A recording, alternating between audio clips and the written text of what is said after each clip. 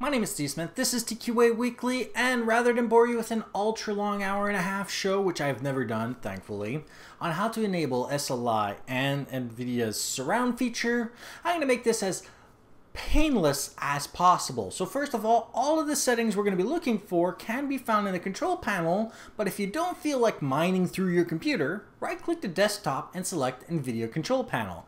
Unlike the GeForce Experience menu, this is where all of the heavy lifting is done for NVIDIA. When you have SLI-enabled graphics cards connected to each other with an SLI bridge or cable, and you have multiple computer monitors connected to your computer, the only way to take advantage of SLI and Surround is to actually go through this menu to turn it on.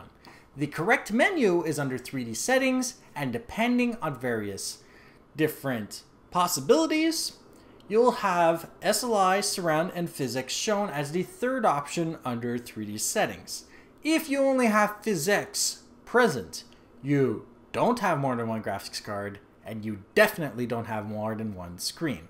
So this episode is not for those people. However, if you have more than one computer screen and you want to take advantage of your brand new SLI setup and you haven't turned it on yet, you will go into the 3D settings under the SLI, Surround, Physics, the third option, and you will be presented with 3D Performance, which is for SLI only, no Surround feature turned on, and will give you better frame rate as well as texture previews and whatever that you wanted in the first place because you got yourself more than one graphics cards in order to get away with a lot better gameplay.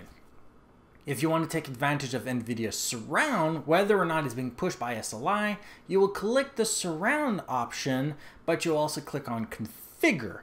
Keep in mind, NVIDIA, regardless of whatever application is running, even if it's Word, will tell you to turn them off. So you will have to turn those options off. So don't forget to bookmark this page. And of course, email me at ask@tqaweekly.com or just tweet me at ZEDAXIS if you have a problem, which you shouldn't. Now, besides just turning on 3D Performance, which will automatically turn on SLI with all its power in one shot with no complication, NVIDIA Surround will require a little bit of explanation. So first of all, most gameplay is horizontal. So this means that if you have two screens, I definitely suggest that you select the 1x2. If you have three screens, the 1x3. I tell you right now, I'm going to tell you that it's better to have three screens than two, because with the exception of one game that I've played, Burnout Paradise, the majority of games play entirely in the middle. So because of that, having a third screen will put the cursor in the middle of the central screen. Also, you will see numbers on your screens, so correctly align them in the little picture that you're going to see off to the side of me, and make sure that they are correctly being portrayed up there so that you'll have the best gameplay possible. You don't want something in the wrong place anyway and having to turn it off and get confused about where you're going. Yes, you will see menus off to the right. Yes, you will see menus completely off to the left. Some in the middle. And you will see that there will be a lot of space between a whole bunch of stuff. And you might have to change the focal length of your games in order to benefit from this. But if you're that kind of person who wants to have ultra-wide experience, then that's the setup that I suggest that you have.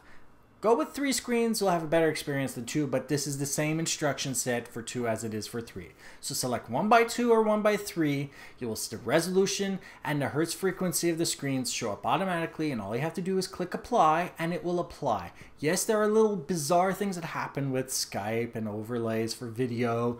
Yes, you will have weird things happening in Windows where specific information is completely off to the right or to the left. It's entirely normal. This is what happens when you're using an SLI Surround setup. Windows thinks you have one screen.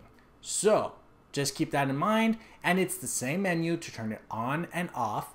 A few key points that you need to keep in mind is if you install brand new drivers for NVIDIA, your settings will revert to 0 under various conditions, just like it did for me while I was doing this specific write-up of this episode. My SLI got turned off at the same time. So it is normal that your SLI turns off once in a while. You will have to go to NVIDIA Control Panel, but at least you know how to do it now.